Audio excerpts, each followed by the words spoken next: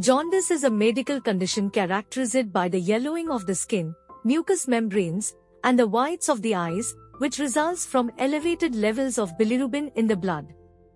Jaundice symptoms include yellowing of skin and eyes, pale stools, dark urine, itchiness, fever, stomach pain, and flu-like symptoms.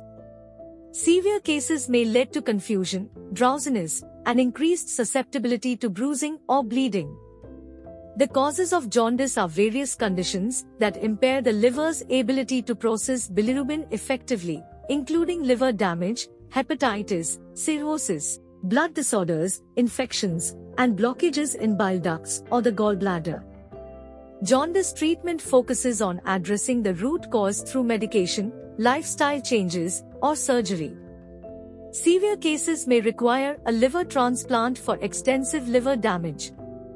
Jaundice can be prevented by moderating alcohol intake, maintaining a healthy diet, managing medications, receiving vaccinations, practicing safe sex, staying at a healthy weight, and controlling cholesterol.